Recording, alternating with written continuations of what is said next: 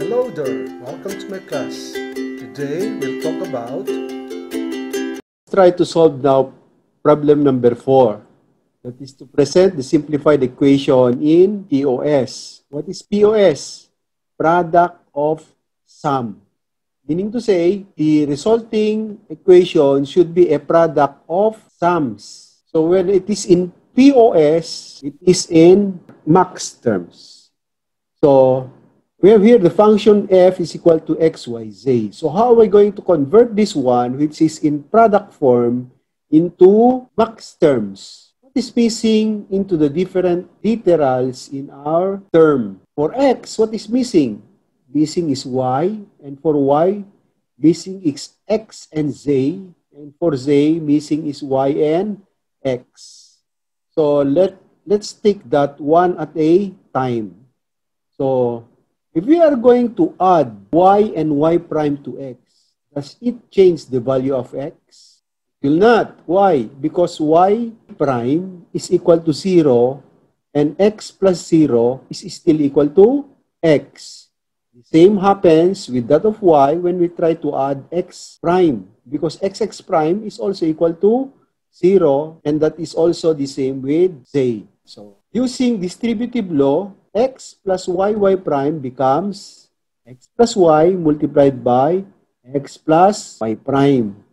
For y, that becomes y plus x times y plus x prime. For z, that becomes z plus y multiplied by z plus y prime. So if we try to look into the resulting product now of sums, x plus y here and y plus x here is the same.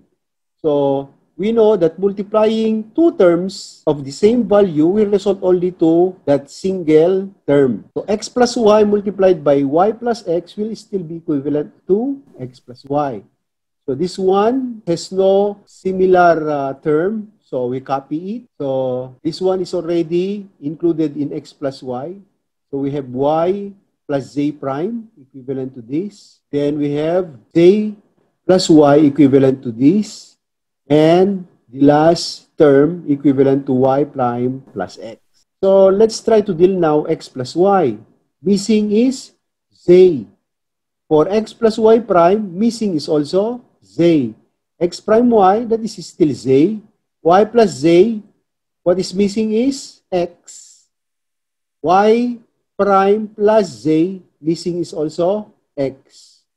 So we repeat the same method we used for the last time, plus this one will be equivalent to x plus y plus z multiplied by x plus y plus z prime. This becomes x plus y multiplied by z also, x plus y prime multiplied by z prime. So this one will be equivalent to x prime plus y plus z becomes x prime plus y plus z prime. This one will become y plus z plus x and y plus z plus x prime.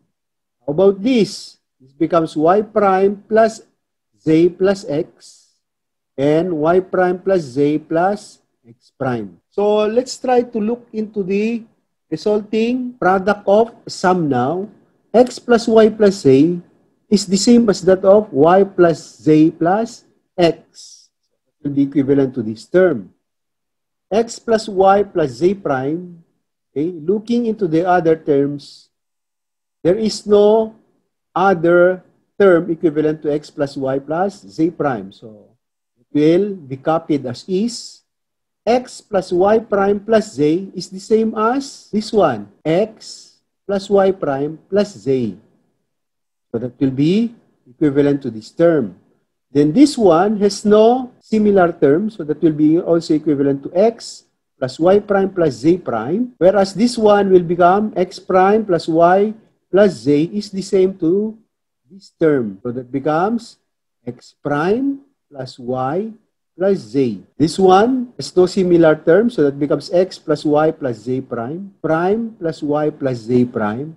And the last term will be equivalent to this, that is equivalent to x prime plus y prime plus z. So therefore, x, y, z will be equivalent to x plus y, z, x plus y plus z prime, x plus y prime plus z, x plus y prime plus z prime, x prime plus y plus z, x prime plus y plus z prime, and x prime plus y prime plus z prime. Looking into the resulting equation, all of these are in sum form, which is what we call max terms, and they are multiplied all together. That's why it's called product of sums.